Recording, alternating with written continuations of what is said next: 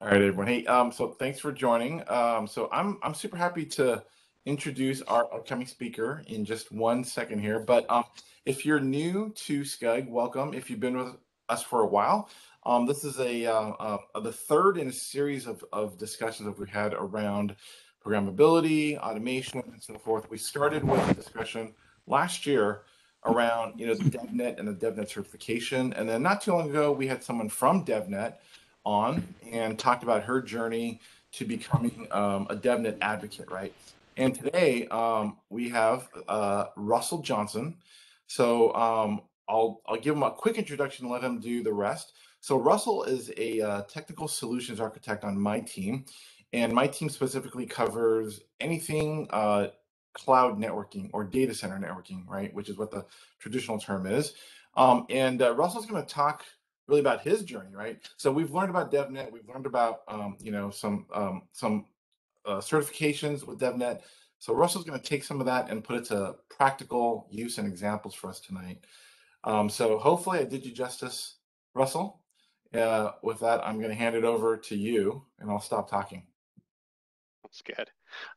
Yeah, so I am on Robert's team, and I am looking forward to this. So I'll get this share going. I have some slides, so sorry. Um, like you said, I'm really going to talk about my journey, so it's a little bit about me. So this is a very different topic for me, way to talk about stuff. I was telling him earlier today, normally I don't talk a little bit too much about myself and more about stuff we work on. So bear with me. And a little bit about me. So I am unlucky, like the rest of you down in SoCal. I am actually located up in Edmonton, Alberta, Canada. So it is not snowing right now, and it did rain yesterday on top of snow. So we literally have a skating rink in my front yard. But I've been a network consultant for 15 years. I came out of school, worked in the oil field doing networking. If it plugs into something out there, I've probably at least tried at least touching most of it.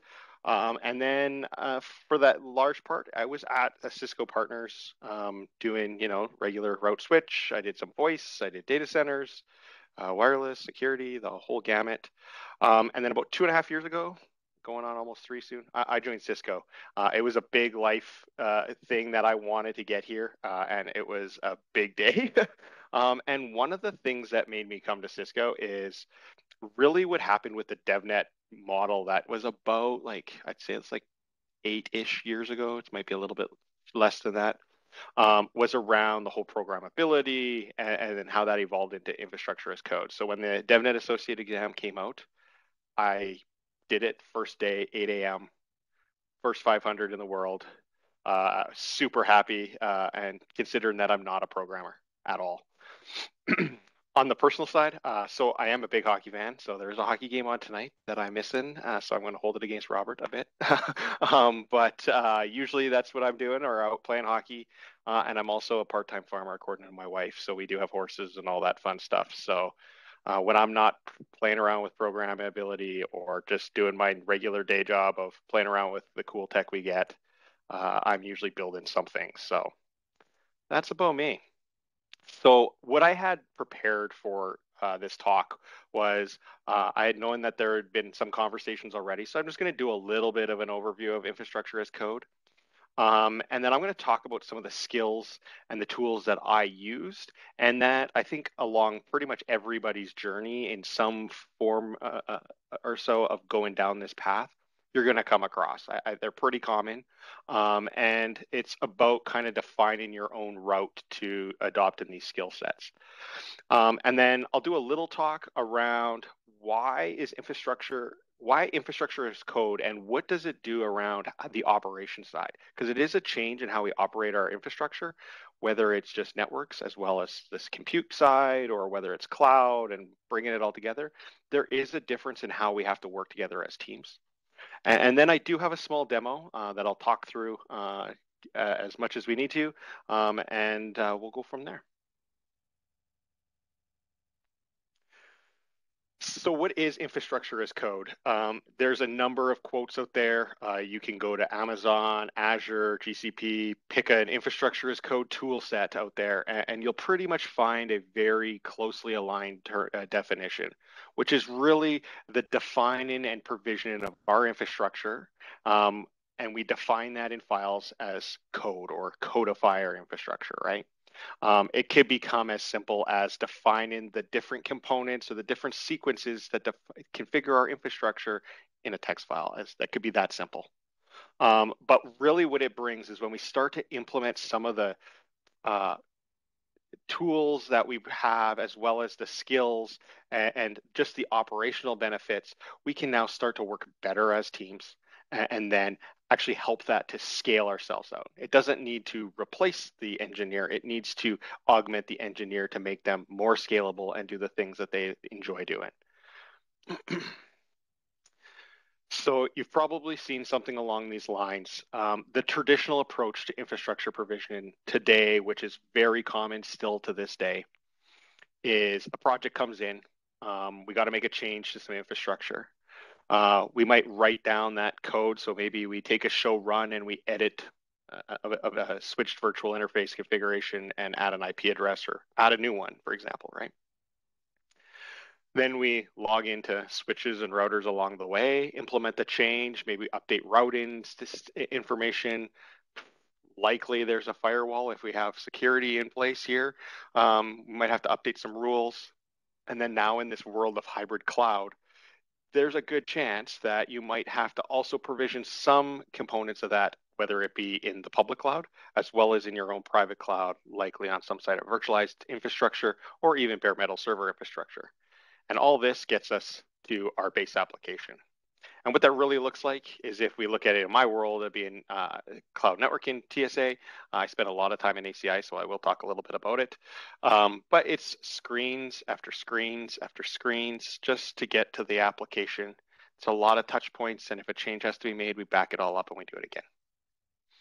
So when we move it to an infrastructure as code approach, that's really where we define the different resources and how the infrastructure is going to look. We maintain state typically. You'll hear that term heard a lot now, where we define what it should look like, and then we just make changes in the file, and then it gets implemented within our infrastructure. This is, we'll talk a bit more about this specific snippet of code, but this, if you're looking at it, is a Terraform HashiCorp configuration language that this is written in. And this is really just defining a base ACI tenant that I actually use every day to build for demos as part of some of the stuff I do.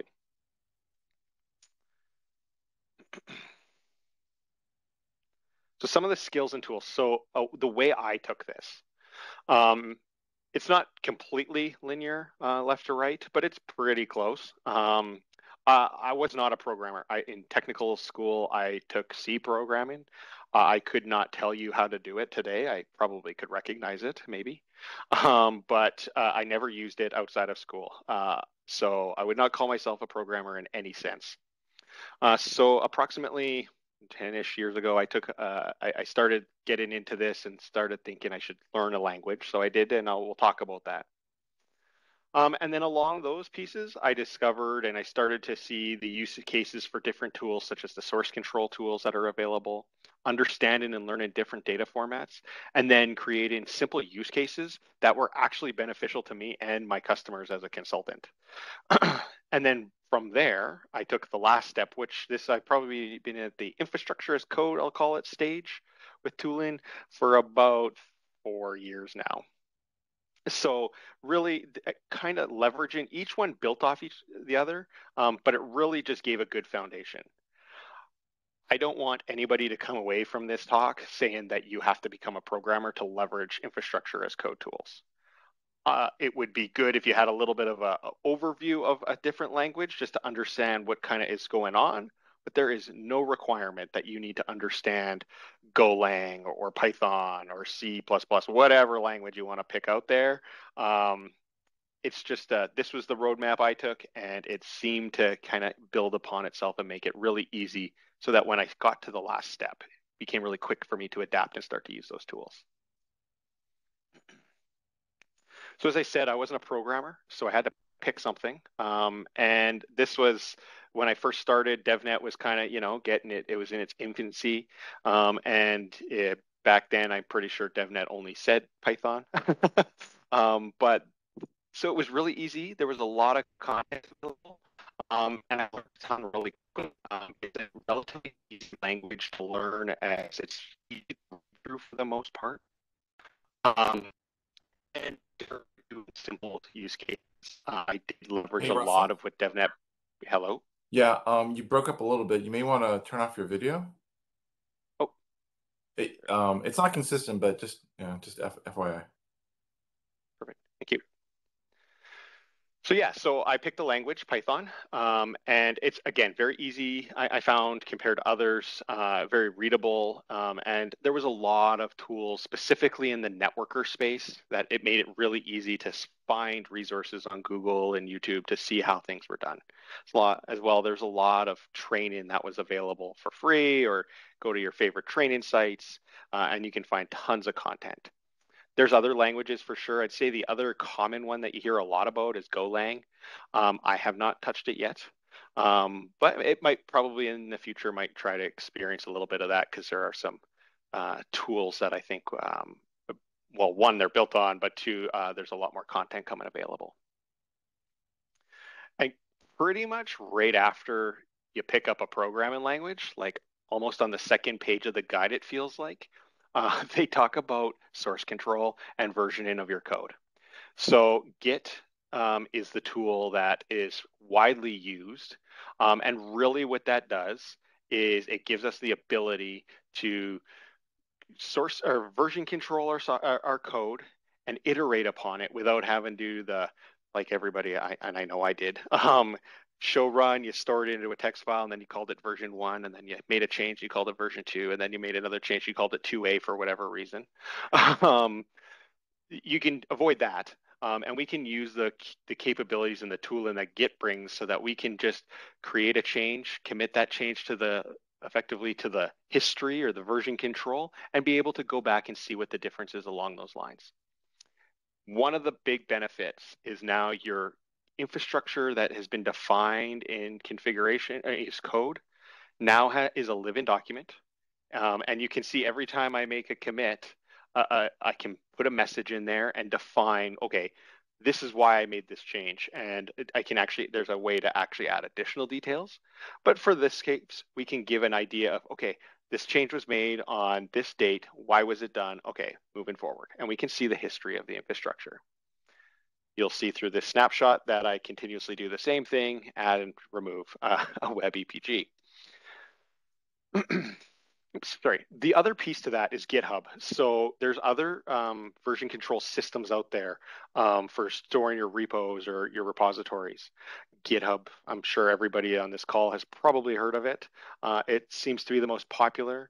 And so that's the one I chose because there was the most information, easiest to find, and easy just to start picking up. So great tool. There are others out there like Bitbucket and such, but find the tool that fits your use cases, and maybe within your own teams, maybe your team is using a specific tool, and that would drive some of the decisions that we bring up today too as well.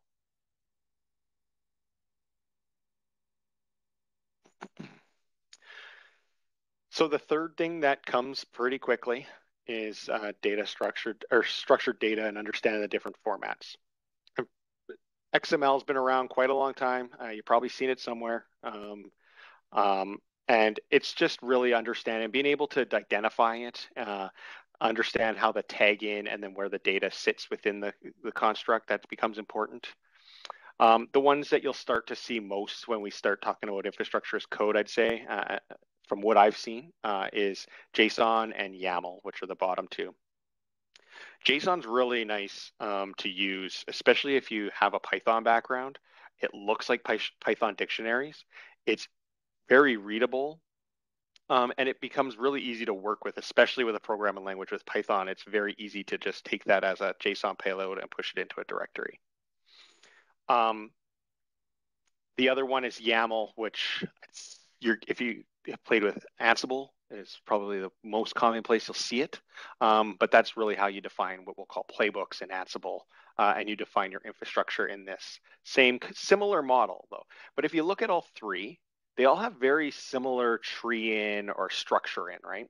And this is very important because if you were to just do a show run on a router, let's say, and you built a Python script, for example, and it SSHs into the box, you can go and get it to do a show run and pull that into a variable.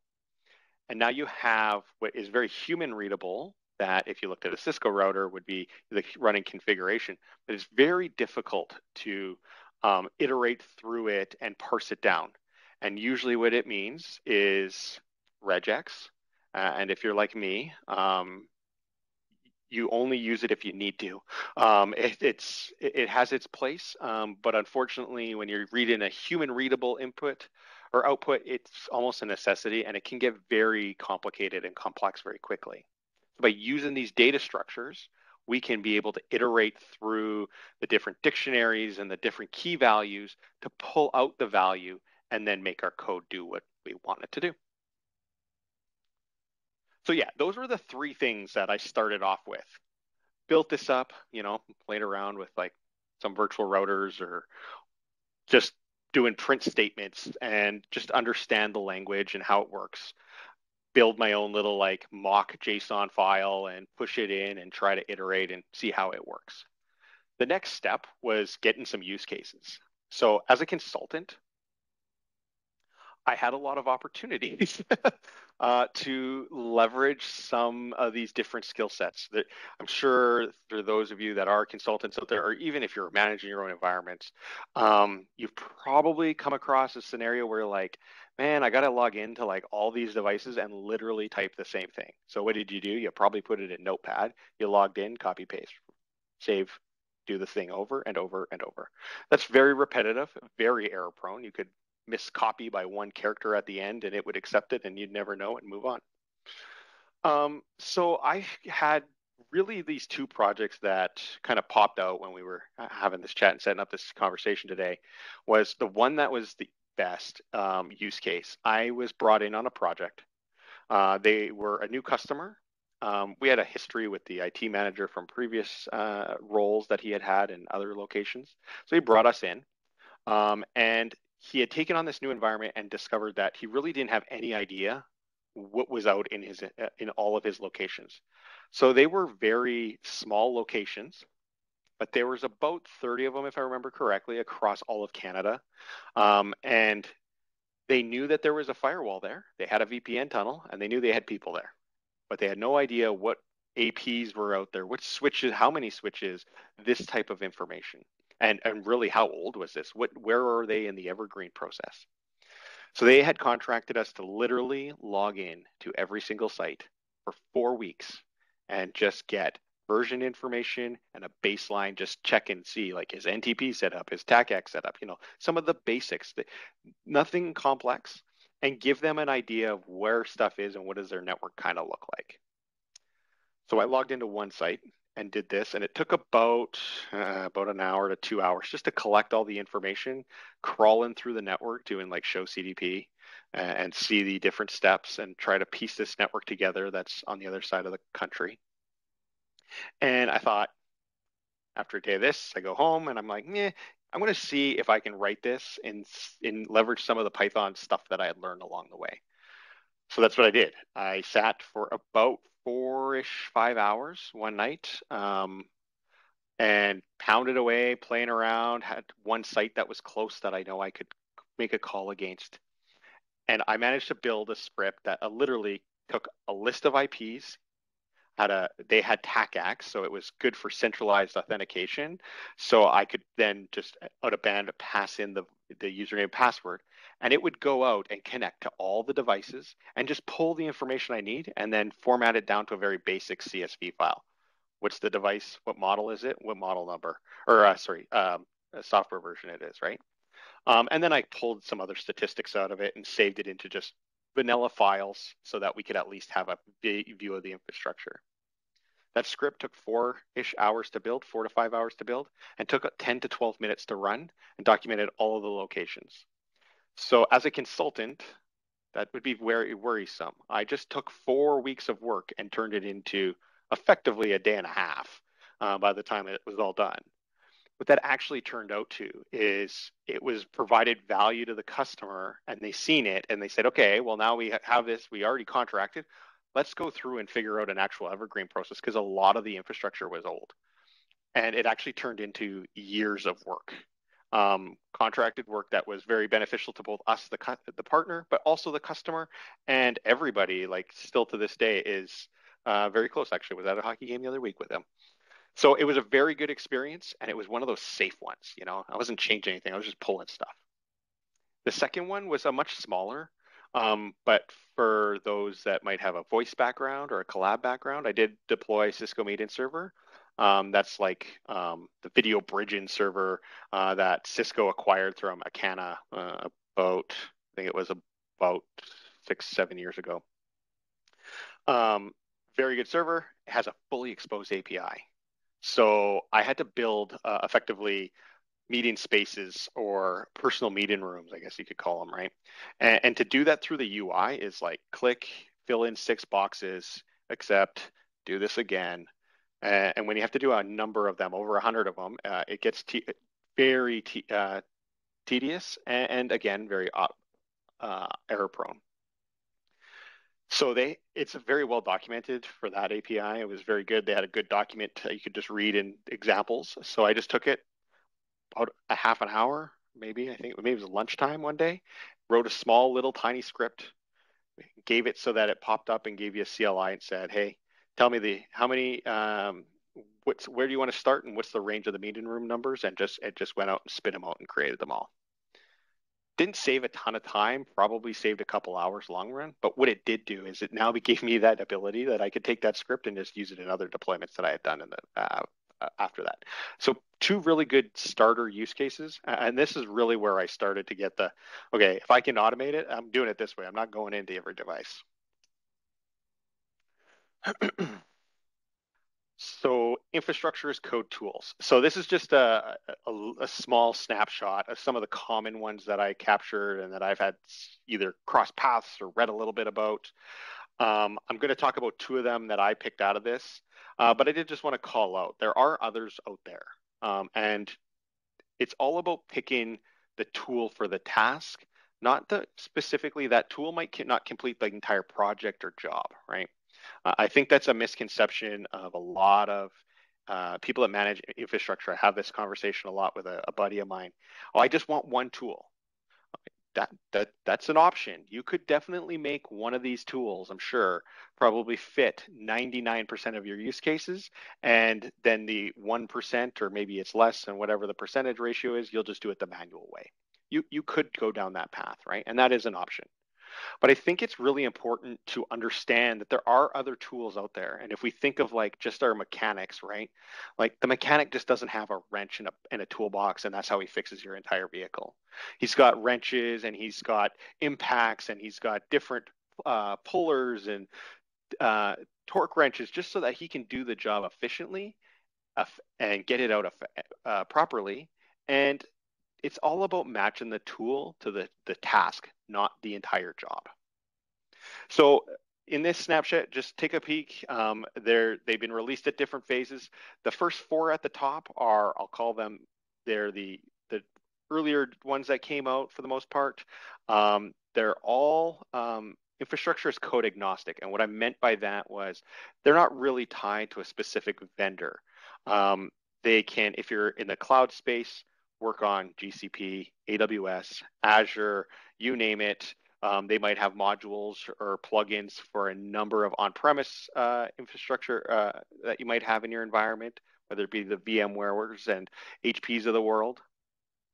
But the one that I think is probably the most common in the network space that I've seen at least is Ansible at the top there. It's not agent-based. So what that means is there's no agent being deployed to the remote infrastructure to be managed. You just run it from a control machine, and then it effectively calls out to the infrastructure based on the type of connection it requires, whether it be by the API or SSH into it. They're all four of those are open source, but they do have optional enterprise offerings around them. Ansible has what's called Ansible Tower. That is a product from Red Hat, and it really is. It gives a number of capabilities, but I just simplify it to it does give you a nice user interface that you can log into, provide role-based access, and just launch your playbooks from there. Makes it really easy as a team to work on. So that is a paid product, and we won't be going into that at all, but just so that you're aware when you're Googling around on the internet, you'll see that. The other three, AWS CloudFormation, Azure Resource Manager templates, and GCP Deployment Manager templates. Those are infrastructure as code, effectively templates, but they are dedicated to their specific vendor. So AWS CloudFormation isn't going to work in Azure, and it's probably not going to work on your on-premise VMware environment. And the same goes for the others. They're really structured around their own infrastructure and their own offerings. And then the last one is Terraform. This one's a little different than some of the others in that it is, again, cloud agnostic or infrastructure as code as agnostic. It's not technically agent-based. It does run from a specific location to connect to the resources. But I think this is one that's really more focused around the infrastructure provisioning. Whereas the others, especially Ansible and the Puppet, they're really more around the configuration management side of the house. Again, it's open source. So there is a Terraform CLI that is open source. You can download it a number of ways for pretty much every operating system. But they do have enterprise offerings that are available from HashiCorp. What did I pick? You probably guessed I picked Ansible. And the really reason why I picked Ansible was it was kind of shameless. My company was working on a deal that was going to sell Ansible Tower to a customer, and they needed somebody to take sales training. So I got free training, and as a result of it, I got to learn Ansible. And it was really good. I like that it's built on Python, so that made it easy for me to understand, kind of some of the inner workings, kind of need to know that. It uses YAML to define what it's called its playbooks. And it's pretty easy to get going. You can get it running in no matter time at all. But it's really focused around that configuration management, which I've started to use the association to, it's good at doing like the process management. I want to configure the application. It's really good at that stuff. Like deploy me a container and set up the container this way type stuff. It's really good at that type of stuff. The other one is Terraform. About a little over a year ago, I started playing with this one. This one, like I said, is really focused on provisioning the infrastructure. What is the switch configuration, for example? What is my virtual machine look like? What are the specs of that virtual machine? The firewall rules, define how that looks. That's really what it's good at. It does have some configuration tools and provisioning capabilities. But I'll be honest, what I use it for, when I use it, I spin up a VM. I define how I want my VM, and then I actually pass Ansible playbooks into it and have it run scripts that actually execute Ansible on top of it. So the point here is there's two different tools. They both fill a need in the specific tasks that they need to do for the different use cases I have, and they can work together quite well.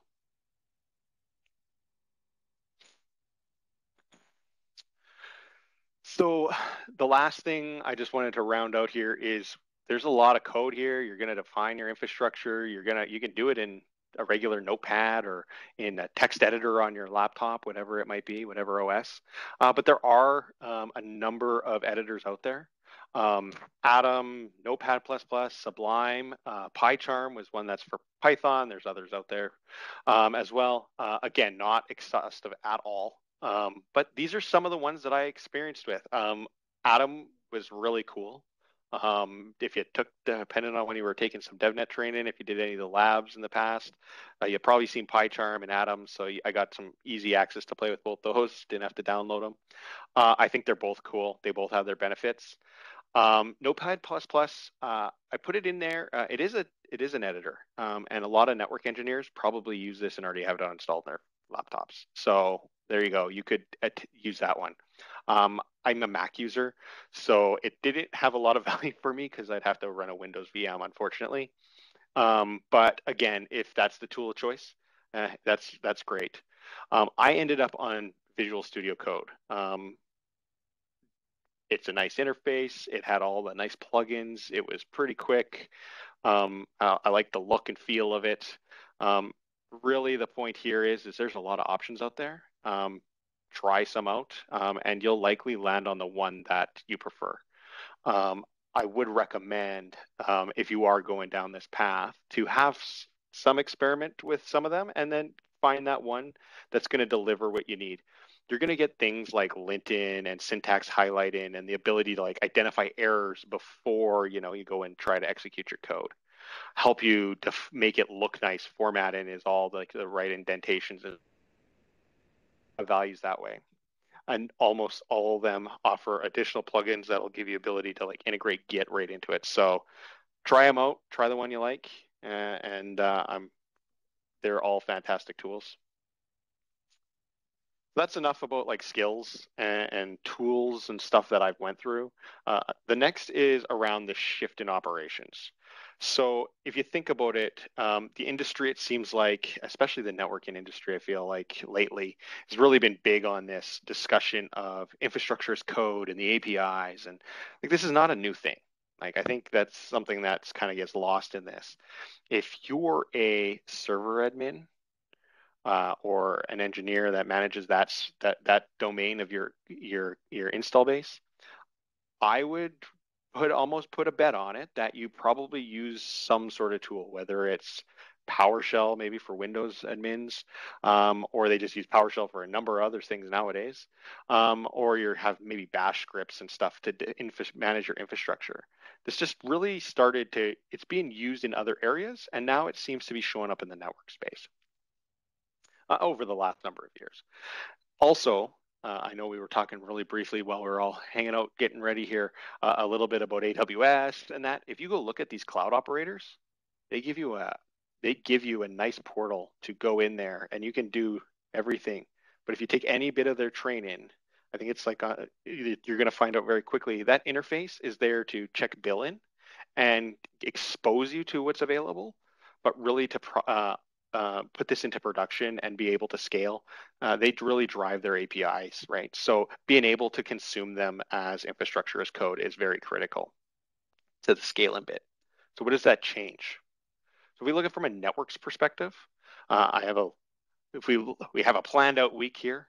Monday, somebody submits a ticket. Hey, it's the IT manager or director. It's that time, or security, whatever, logs that ticket. That's time to rotate some secrets. Just picked SNMP here for today. Ticket gets picked up by me, and I go, okay, yeah, should be done by the end of the week. I probably I don't get any spare time now. So Monday, I've started to get this going, see, okay, I got to change these secrets. Tuesday's coming along, and Wednesday. At the same time, Jane, she's a coworker of mine. She's taken on a new office space that's being deployed this week, deploying a handful of switches and routers maybe. And here I am, I'm updating our configurations and starting to get the new secrets, right? And get everything ready to go, connecting out to my infrastructure and starting to provision this. While Jane has probably a CAN config maybe on her device, or maybe she pulled it off of another device and is just editing it from a site that I hadn't updated yet. So she's going to put in the old secrets. She's going to deploy her infrastructure, put it into production. Saturday morning comes, and all of a sudden there's this error, there's this ticket log that the network's down when it's not really down. It's just SNMP can't see it, right? It's not a major issue, could be a lot bigger, but this just gets the point, right? When we start working in teams on our infrastructure and we start to make changes that are a little bit independent of each other, it makes it become very easy for things to get missed. So if we look at that same process, when we look at it as an approach from an infrastructure as code approach. For this scenario, again, I'm just going to store my code. My infrastructure has been defined. It's already running. My production environment is set, and it's uploaded it into source control. So our team manages it, all of the infrastructure, and it's just stored in a GitHub repo for this example. And we do everything from the main branch. The main branch is everything that's in production. So same scenario, time to rotate secrets, pull it in. This time I'm going, hey, we're using automation, so I should be able to get this done by the end of the day. And I'll go and do a branch of that main one. So I have a copy of the infrastructure, and I'm going to make the required change that I need to be. Likely, if I've done this way, it's probably just one variable in one spot. I'll go and create that update, and then I'll push it back into our GitHub and create what's called a pull request. This pull request is really good. It now gives us ability to collaborate as a team. Maybe as part of that pull request, it comes out and it does some additional tests, maybe on just check it for syntax, or you could run it against a test lab environment potentially. We can also discuss it as part of our change control meetings. And then once the pull request is reviewed and approved, it's merged back into main.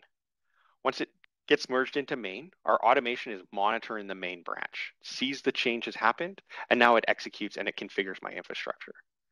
Now this is a small change, so it probably did only take like before lunch to do this. Jane, 2 days later, is working on her switch process. She does the same steps. She's going to now branch from the main into the new site branch. She'll make her changes. So in this scenario, she's probably going to upload the details about this infrastructure. It's going to need site names and host names and what's the subnets are going to be out there, right? And she's going to define the infrastructure as far as filling out this template for the most part. She's likely going to have to give the bare minimum configuration on the switches so that it can actually come up on the network. But once it's connected to the network, the rest of the configurations will be set, right? So we'll review this. We'll go through that same process and merge into main. Automation will execute, reach out to the new sites that have been brought online, and start to provision. This gives us the ability to now define consistency within the environment. And now the documentation is taken care of. We have live-in documentation of our entire environment, and as well as a history of every change that is done within this infrastructure.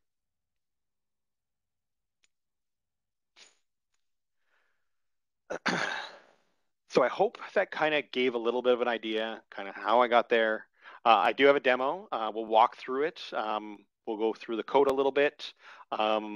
Hopefully it doesn't if it's too much on the Terraform side, just someone pipe up, we can definitely jump forward. But hopefully it kind of gets some of this case, makes a case for this scenario.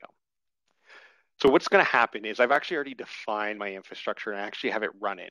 The reason for that is I do spin up a couple of VMs and they take about 15 minutes to go through the whole boot up process and initial provisioning. So to not sit there and stare at the ceiling, I've got that done ahead of time. But so what I've done is I've defined all my code. All that infrastructure was pushed into GitHub. I've integrated it with Terraform Cloud for Business in this case. So this is a paid service, but I'm only using this just because I want to show some of the triggers and I didn't want to have to deploy each piece manually on premise. I've also integrated this with our team collaboration tool, WebEx, so that I get messages as things are being happening to my repo. So as a team, we could see I'm making a change. Oh, I need to go take a look at his pull request. What is he doing, right? It just gives us another avenue to notify the team. Once the requests are approved, we'll see that Terraform is going to then kick off and run this against our infrastructure. The reason why the Cisco Intersight is on there is we don't use anything with it for this, but what we are using is a service that we have that allows us to deploy the Terraform agent inside of our environment. And so I said Terraform doesn't have an agent. Terraform has like an agent that helps us do like proxy, I guess you could say. So it runs on premise so that you don't have to expose all your on-site hardware to the internet. Otherwise, the cloud wouldn't be able to reach it. If you're just doing this from your laptop, then you don't need any of this. You just VPN in and you're off to the races. So what we're going to see is, for those of you that are not aware of what ACI is, it's just the SDN solution for the data center that we have from Cisco. And it is a whitelist model. So I'm going to have two endpoints, a web endpoint and an app endpoint that are to communicate so that I can deliver my application. But they're in different endpoint groups. And so there's no contract in between, so they can't talk to each other. So we're going to fix that, and we're going to implement the policy to allow them to communicate.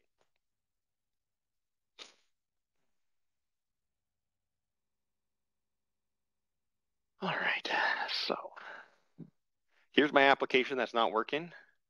Right now, it's broken. So this is what we're going to fix. So just to kind of recap where things are. So again, I've stored my infrastructure is stored for this specific application. So I've defined all the components that make up this application. The endpoint groups and the policies are defined in this GitHub repo. And I've split them into two different folders. And this is so that I can separate the application components, so the VMs, from the network. And I'll show how those are broken up when I go to Terraform.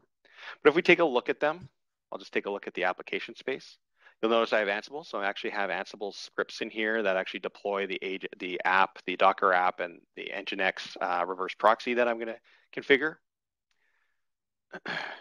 And this is what Terraform looks like. So really, I've defined stuff as a module, and I just pass in, what do I want these VMs to look like, and where's my Ansible playbook that I need to call so that I can build it the way I need it.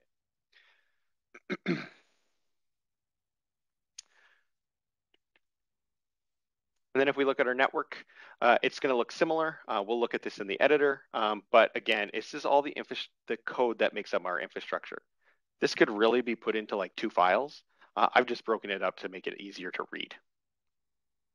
The modularity component of programmability, I guess you could say. We'll take a quick look at the workspaces in Terraform Cloud. So I've defined these workspaces. For those that don't know about Terraform, just consider these different folders or repos or different segments. And the reason why I've broken them up like this, so I have my network prod. This defines like my production network as far as the baseline. So I was telling a colleague earlier, I'm really just breaking it up so I can control the blast radius. When I'm making a change, I want it to affect only the parts that affect my application. I don't want it to affect the entire network. Terraform has this concept of apply and destroy. Apply obviously applies the configuration, destroy everything. I don't want somebody to accidentally destroy their networking for their application and blow away the rest of my production tenant. I want to keep that separated, right? I still define it as code, but I maybe put some guardrails around it. And then the other two are my application for my voting app and the network. And you'll see here, they're attached to the same repo. And I just put the application on the end so I know that they're targeting different folders. These are all tied into that GitHub repo. I've attached them there. So anytime GitHub, there's a change in the main branch, there's a webhook that comes from GitHub to Terraform that kicks off the rest of the jobs. So the network. So this is generally, you would set this up. They begin in, you're setting up your infrastructure. You define how does it look. Give me the box. There's different boxes that build out my infrastructure, the different components.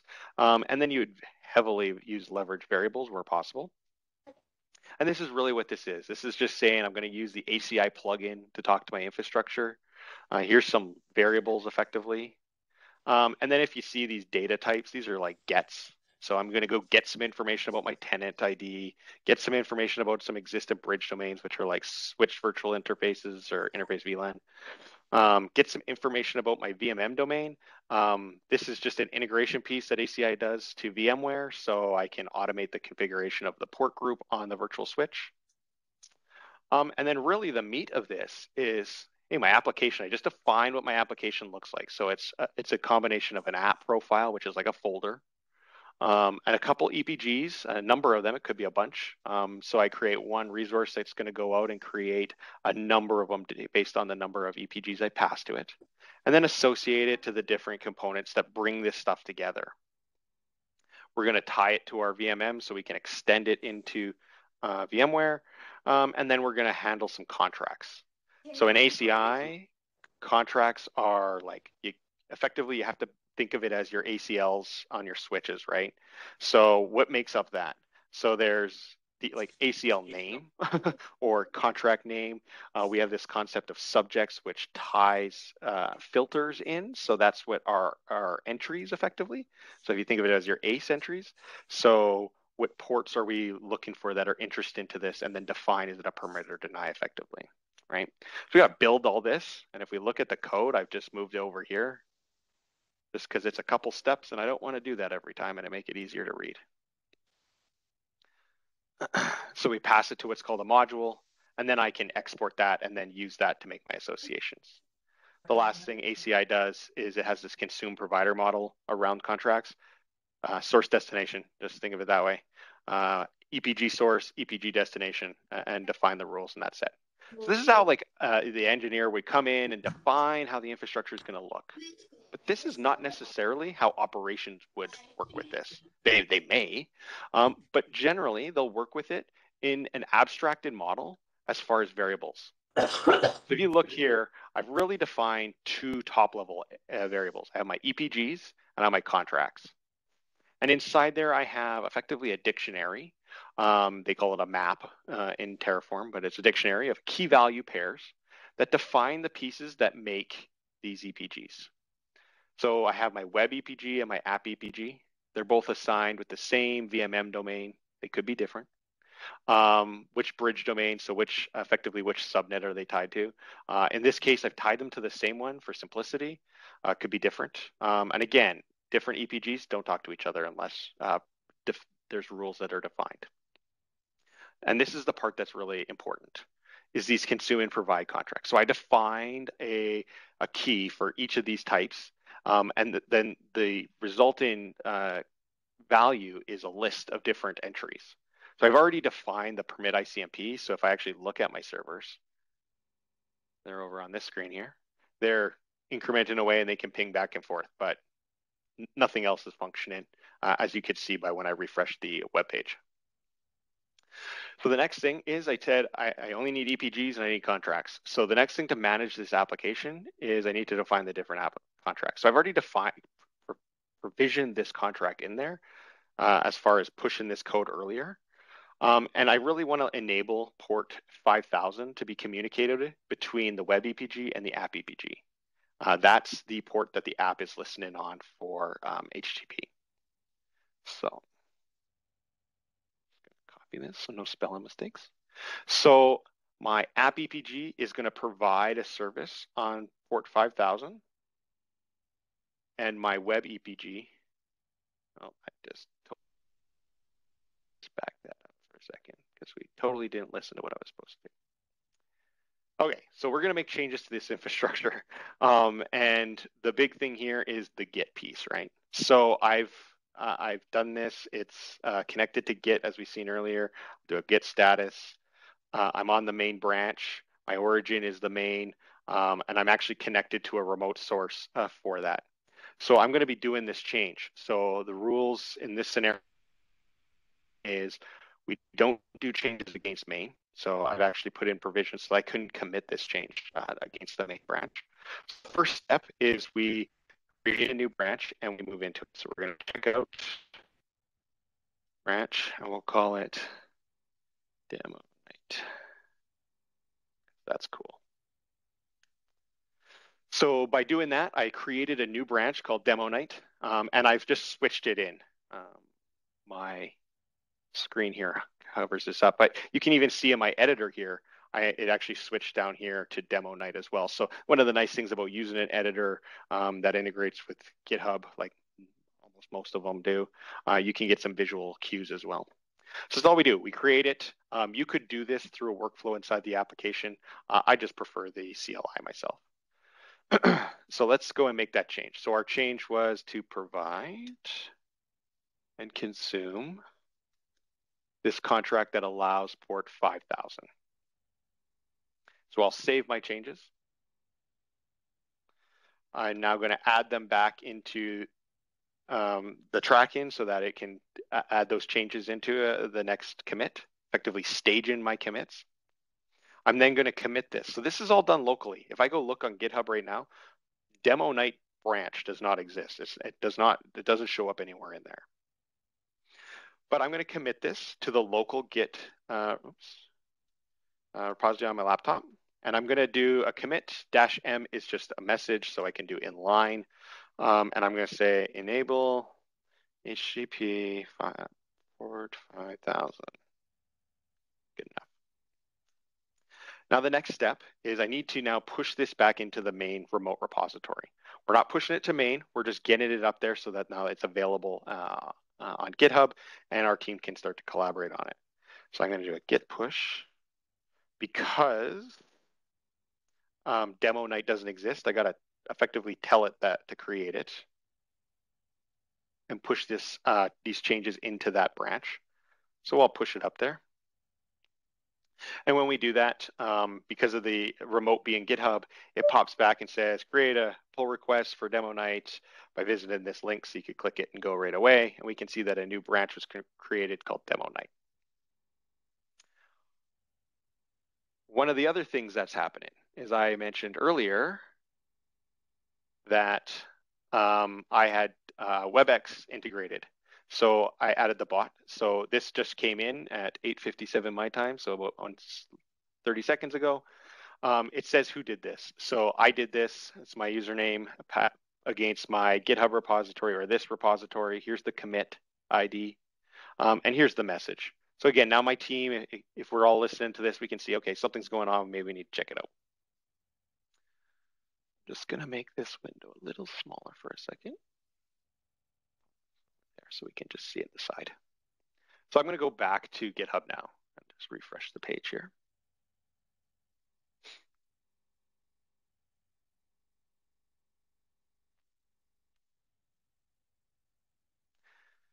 I can see that my demo branch has appeared here. And I'm just going to make a pull request. So there is a pull request. It pops up. It says, hey, someone pushed into here. There's available for doing a pull request. So I'm just going to click the button because it's simple. And I can now give a little bit of comment. Okay, I want to make this change. I want to get this change pushed into production. But I'm going to give it a little more detail. So to connect web EPG to app EPG, let's say. So now we're given details. Our team knows what's going on. We're going to create that pull request. In a second, we should see this pop up. So we integrated with Terraform Cloud for Business here. And one of the reasons I did that was specifically to show kind of the use cases that gets in a CI/CD pipeline, continuous integration and deployment. So as part of that, there's checks and balances that are being placed in here. Not only does a human go in there and have the ability to go read and see the different commits and the changes, but because of the way that Terraform is actually integrated here, and this is purely from a webhook perspective, it's going to run what's called a Terraform plan. And it's just going to tell me what's going on. Does this code even fit like all the syntax? Is there something broken in it? Is there a resource that's not defined or something, right? There were some other broader changes. So this will take about a minute to run. And then once it's done, we should get the green check mark. And we can see some details about what's going to happen. While we wait for that, I'll just pop over and actually look at what Terraform Cloud's doing. Just finished. So what we can see is we click that details, and I just pulled over here, and it's just going to tell me what's happening. It's taken all the information I had from GitHub. I can see this was triggered by GitHub, by me effectively, on the demo night branch. It's for this specific pull request. If I expand it, I can see some more details about it. And the way Terraform works, it just does this state verification. It shows, okay, when we make this change, this is what's going to change. Nothing has happened to production. But we can see that some consume contracts and provide contracts are going to change. It also calls out that this won't be pushed into production because it cannot be applied. Again, if I go back to my web app, it's still broken.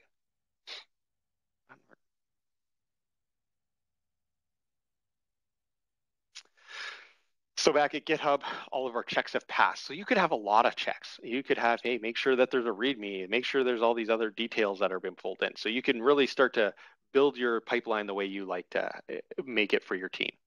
So everything's good here. I feel comfortable that we're going to get the change that we need. It's during our change window, so I'm going to let it go. I'm going to merge this pull request as the not necessarily the author, maybe it's Jane logged in and she's doing the change. And I'm just going to give myself thumbs up, and I'm going to confirm that merge. And now what's happened is it's merged my demo night back into master. What's also happening is now Terraform, if I go back to my network, you can actually see it's already start stuff here. It's doing another run, and it's going based on that merge request. But this time, if we click on it, expand this up, you'll see that the new branch is main. And we're tracking this. This is production now, right? And you can see my Teams over here is updating and showing me that things are happening. The reason why this was triggered was there was a detected change in the directory. And I can see the comments. There's my thumbs up. Again, the plan went through and it's checking to see what it's going to do. In this case, it says same thing that we seen earlier. But I've configured this workspace to automatically implement these changes. There's nobody that has to come in and click the, yeah, you're still good to go. That's an option, but just to make things streamlined, I've automated that piece. While this runs, I'm just gonna, because it does take about a minute. One of the things that you'll see also is it says there's another run that's triggered in the queue here, and that's for my application. So once this apply is completed, it's actually gonna go and create another plan. It's gonna go run this check inside of my application workspace. It's not going to do anything into production, but it's just going to see and tell me what's going to change. I know nothing's going to change, but the use case here would be maybe you had a firewall as the second piece of this infrastructure and you wanted to tie them together and you're just adding a new subnet. And when you add a new subnet, you got to add a new rule inside the firewall maybe. So you could trigger that so that they could work off of each other, for example. And if we click on here and we just go and take a quick peek at what that looks like, it's probably ran already. It's still running, but it's already completed that no changes are required. So we can see that nothing's going to happen, but if there was, we could come in here and we could click, there would be an apply button and we could commit those changes. The last thing we need to do, check that our application comes up, and now we can vote for dogs all day long. So that's a very simple, it tied a lot of pieces together, but really, it kind of, I think, shows the capabilities of where when you start to use infrastructure as code and you start to use especially version control, and you now have a history of everything that goes on. We have this ability to communicate and work as a team across our different commits. I can look at my code and see what has changed over the different, like I have a lot of commits in here, mainly because I take it in and out, and I can see all the changes that have happened. I made a, here we go. We're going to take a look. We can see what difference happened. This was yesterday. I was changing some stuff with ICMP. And so I had removed the permit ICMP off the provide and consume contracts for both of my EPGs. So now my live-in document of my infrastructure is completely documented, and I can continually understand what's going on in my infrastructure. And with that, I think that covers everything.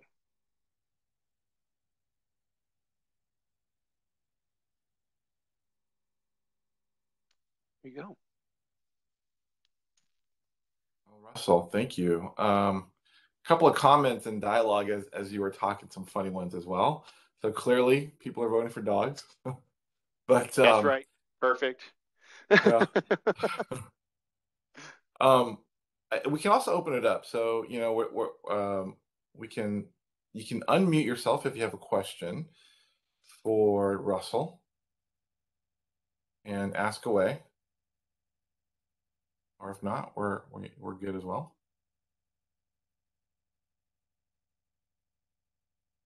Okay. Russell, this is Jason. I just wanted to thank you for taking the time to do this tonight. This was actually a really great demo, I felt. Well, appreciate it. I'll be honest, I was freaking out. Like I said at the beginning, I've never done a talk quite like this. You're my first user group. Well, you So did great. You did great. Yeah. I told him he'd be great. And Russell, hopefully not the last, right? You know, we'd love to have you back. yeah, I'm going to be down in Southern California in March. That's right. And we'll still be virtual, unfortunately, but you and I will go. Yeah. Okay, so I'm gonna go ahead and stop the recording, and then see.